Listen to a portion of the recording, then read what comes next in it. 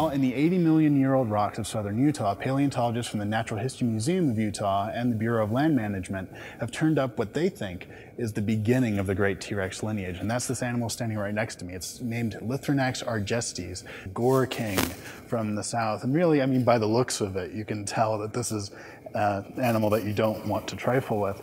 And the main connection that has to T-Rex is in its skull. So it has a general Tyrannosaur look, you know, the deep jaws, the tiny, tiny arms, that bipedal stance. But what connects it to the tyrant lizard king is the fact that binocular vision. This was a rare dinosaur that could actually look right at you as it was coming after you. Most predatory dinosaurs have their eyes on the sides of their head. So to be able to see their prey, they had to turn their head to the side. Well, Lythronax, much like Tyrannosaurus rex, had eyes that were a little bit displaced to the side, much like our eyes, giving it depth perception, being able to see just how far away that hadrosaur was and set up the perfect ambush.